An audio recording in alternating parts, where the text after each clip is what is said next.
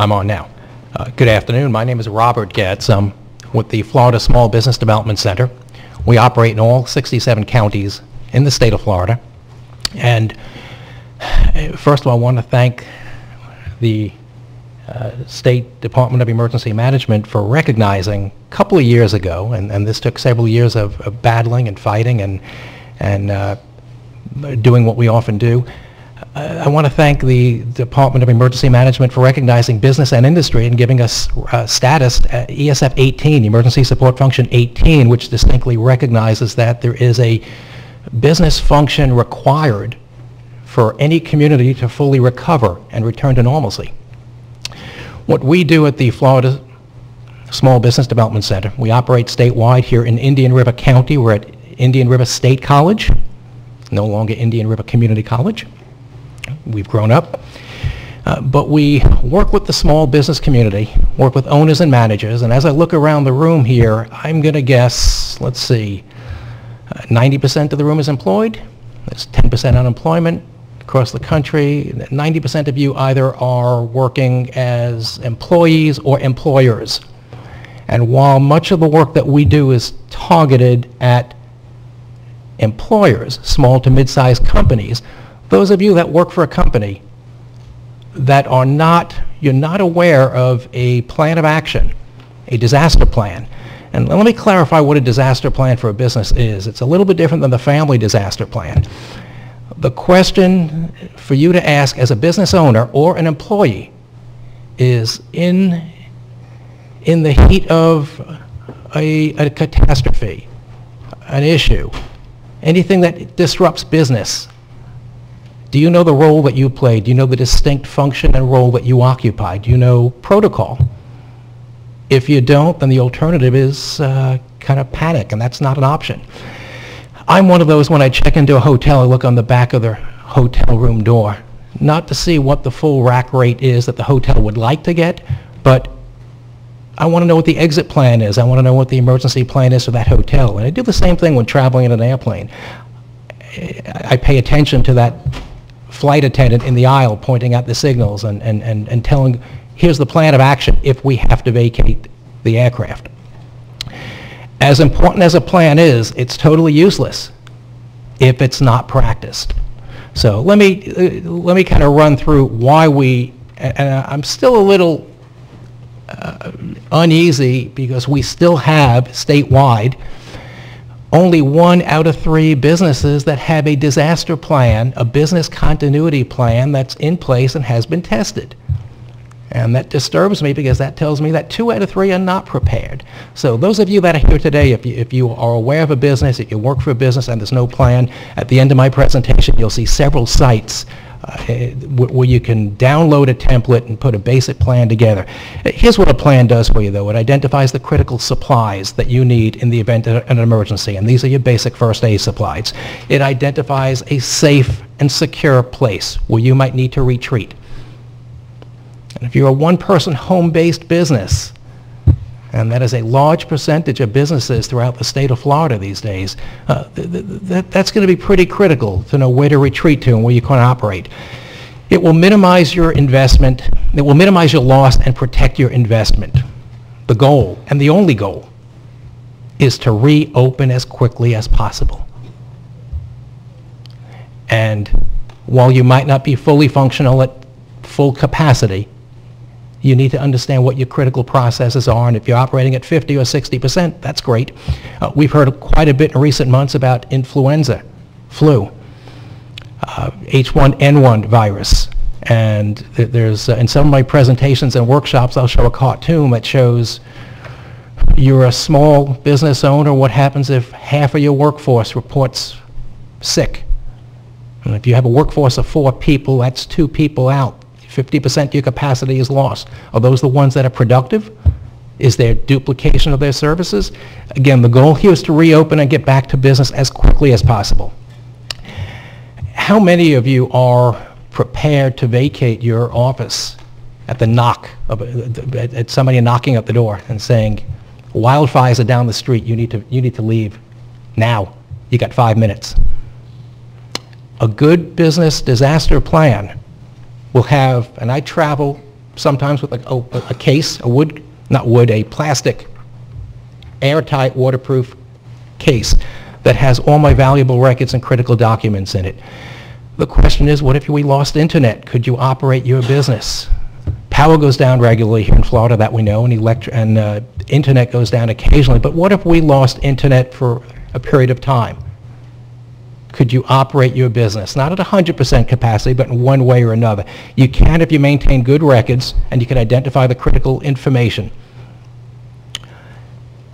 It is a great way during any disaster, man-made or natural, to understand your customer base and understand that it's a great way to reconnect with them. I'm describing the Records to Go box. It's a critical information that I have packaged in a box that if I had no internet, if I had no electricity, I could operate for a period of time. The ESF 18, Emergency Support Function 18 that I described earlier, is business and industry in Indian River County. If you are a business owner or if you have critical supplies or equipment or something that could be utilized immediately after a disaster, you're encouraged to contact, and I hope I'm not getting in trouble here, but you're encouraged to contact the Emergency Operations Center. Am I correct? And report, I've got 3 earth-moving pieces of equipment. I have 10 people that are construction laborers, and they have chainsaws. And they could be dispatched and relocated to an area of critical need. Let me get back to small to mid-sized business owners, because that really is what Florida is about, small to mid-sized employers. The critical issue during a hurricane or a tornado or any disaster is the cash isn't coming in. You're not open for business, or you are open, but the road is taken out, flooded out, and there's no customers coming in. Cash is not coming in, and we are keenly aware of this. And for that reason alone, immediately after any declaration, the state of Florida has bridge loans up to $25,000 that are made available. They're not handed out freely. They still require the documentation and the financial records, and that's why it is so critical to have good records and a good plan and be able to demonstrate this is what we did during the month of September or during the second week in September of 2005. You've got to have that documentation.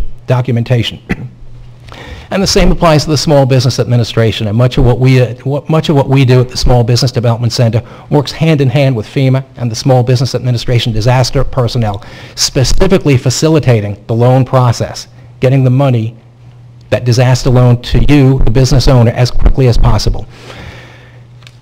We do much of what we do in the form of one-on-one consulting, totally free, completely confidential. And if you look at the upper right-hand corner of the slide, you'll see the 38-foot RV, of which Small Business Development Center operates 2 of these, and they are designed to go on-site immediately after a natural or man-made disaster. If there were a tornado or hurricane that had hit this area in the past couple of days, we would take that vehicle with the permission of city and county personnel and the Emergency Operations Center and pull that alongside city or county commission. The side goes out, we've got antennas that go out, we have laptops on board and all the FEMA paperwork to actually process the documentation required by Small Business Administration to get the loans moving as quickly as possible.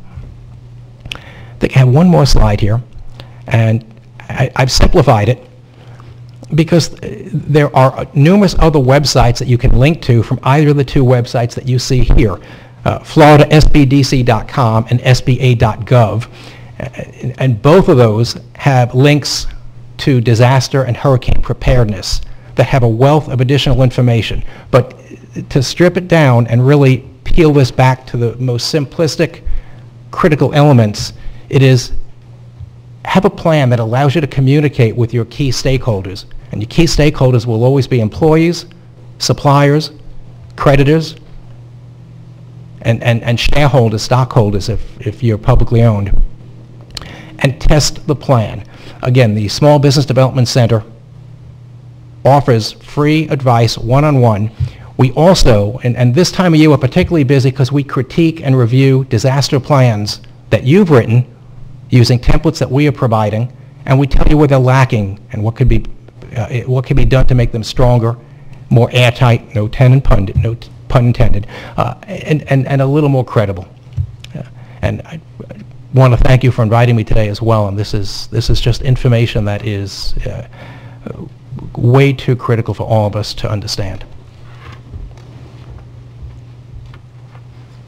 Good afternoon. Oh, green light as well. My name is Doris Sleeger, and I'm the Health and Safety Director for the North Treasure Coast chapter in the American Red Cross. And I guess you're saying, well, health and safety, why is it not disaster? Well, our disaster director is sitting in the back of the room, Sharon Rayner, as is our CEO. And amazingly enough, that's half of our staff of Indian River County. Indian River County has 6 people in the Red Cross office. Now, if we are going to be working in shelters and doing all the things that we're doing, we need a whole lot more people than 6 people. And I'll talk about that in a little bit. I do have, before I get to that, health and safety, what does that have to do with disaster? Well, if I remember back to the first slide, I think that you saw, you have the homes that are destroyed, but while you're getting your homes ready to protect them, somebody falls off the roof putting those shutters on. Somebody has a heart attack. And all of us need to be prepared to handle those emergencies as well. You need to know what to do if somebody has a heart attack. You need to know what to do if all of a sudden that saw that you were cutting the wood to board up your windows slips. So I hope everyone is prepared that way as well. It's called preparedness. And one of the handouts I have that you can pick up when you go out, it's the only one actually, and if you'll flip the slide for me please, that's it right there. Get a kit, make a plan, be informed. Be informed. Let's get the kit. Do you have a first aid kit as part of your, I know we get our food, we get out and we make sure that we have all those things, but make sure that you've looked at your first aid kit and that it's not Band-Aids that are 10 years old and not ready for anything, and that you have everything that you need. So along with that, I'm going to keep this short because they pretty much, that's what's nice about all the gentlemen here, kind of covered everything that I would talk about. Making those plans, making sure that you don't wait till the last minute to make your plans as to where am I going to go. You don't want to wait when the storm's here and all the traffic's on I-95, and you need to let your family know. You need to have that one contact person. Text them, you can say I'm okay. It's that one person that's out of the area that you can let know. And as I said, they've all kind of filled in everything that was on this paper, so I get an easy job. How do we stay informed? Those websites and things, well, I know that our disaster director as well as our CEO and myself, we're constantly monitoring the weather. I mean, Sharon could probably tell you exactly what's happening out there and what's expected today because we know what's coming. Are we preparing? Well, it's time to get ready, right? June 1st, start of hurricane season. It's time for all of us to get ready. We are getting ready all year round. We don't stop getting ready. We are always making sure that our shelters are going to be prepared with what they need. We need to make sure that we have enough shelters if this storm lasts longer and we have a lot of people who are out of our homes and we need long-term shelters. We need to make sure that we have those in place. We need to make sure that we have all the supplies needed that we might need to be able to help everybody. We can't wait until June 1st to say, okay, let's go get everything we need. Let's get all those volunteers that we need. Let's make sure every volunteer that we have knows what they do. Because we can't say, okay, there's the shelter, go open it. They need to be trained. So we are working all year round on getting ready. We don't stop. It slows down a little bit from maybe November till January. We get a chance to get a little bit of a holiday in there, but that's pretty much it. It's constant. It's not a time to stop. I can't say enough about just making sure you do everything that all of these gentlemen said. And again, I'm going back to, and I want to leave you with this thought, we can't do it alone. None of us can do it alone. As we said, we need to work together as a team. But we especially, if we're going to be able to help our neighbors and our friends and our family, we need to working together as a team. 6 of us in Indian River County are not going to be able to do it. We need volunteers. I know it's difficult for people to volunteer because a lot of us are all working, and it's hard to get out and after a hard day at work. But remember that in most cases when we need you, you might not be working anyway because the storm's coming, so we can use you in the shelter and then you can go back to work. I came to the Red Cross as a volunteer. Today I'm a staff member, but my husband is a volunteer. I have believed in it. I think we all need to be able to help each other, and this is one way of doing it. We train you. We have great programs and great education. And just make that plan, get your kit, be informed, and we'll be fine. And we're not going to have any this year, right, gentlemen? And again, we thank you also for having us. FEMA didn't show up yet, so I'll just run over a quick thing that they had, which would be a little bit redundant, but better to repeat something once than to leave something out. And then I'll ask Catherine if she'll come forward when I'm finished with the remote microphone, and if anyone in the audience has a question, Catherine will bring you the microphone and we can all hear the question. You can direct it as you like. I want to point out we were joined by Sebastian's mayor, Mayor Gilmore. Thank you for coming. And our other office service person was out in the office still signing people up, and when I introduced him before, and so I want to recognize Pam Gillespie. Pam. Okay. And I want to remind everyone there's quite a substantial number of handouts in the lobby where you came in. They might not have been there when you arrived, but they're there now, and we invite you to pick them up, from tracking charts to check-off list. Some of the things the FEMA check-off list has on it, of course, to know the safest places in your home. Every place in your home isn't as safe as another place. Obviously, everybody knows stay out from in front of plate glass windows if they were pre the 2001 windows. Know the different routes to get out of your home safe. You know, food and water, as they said, for a minimum of 3 days. Flashlight, battery-powered radio, we heard that, first aid kit, personal medical and sanitation items. The personal to-go box, I don't know, how many people here saw pictures of Homestead after the Hurricane Andrew? Anybody see that? Raise your hand if you had. Okay. I mean, it looked like Hiroshima. Some areas, absolute, total devastation. Ground level, nothing left standing. Pets gone. You know, still don't know if they have a veterinarian there. It blew all the pets away. It put everybody out of business, put everybody out of a home in some of those areas. So, you know, it wouldn't be real smart to leave your insurance policy and your checking account numbers and all that kind of stuff back at home, even in a waterproof wrapper. You want to have that stuff on your body at all times if you leave or if you may have to leave. Know how to communicate with your family, obviously, if you're separated, and you should have that anyway, notwithstanding hurricanes.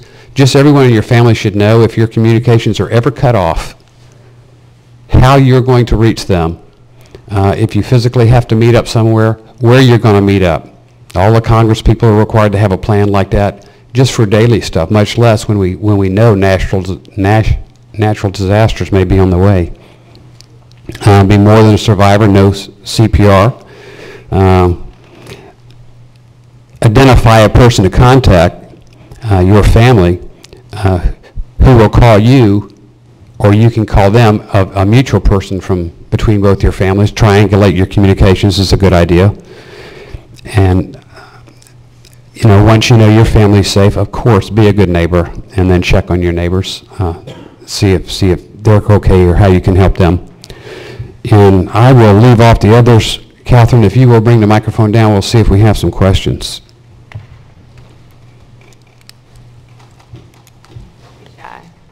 Anybody have raise your hand, and then Catherine will bring the microphone to you so we can all hear your questions. Catherine? If there's a mandatory evacuation, who will announce it, and how far out will the storm be generally? I can answer that question. Normally, when you have mandatory evacuations, and we're talking about hurricane preparedness here,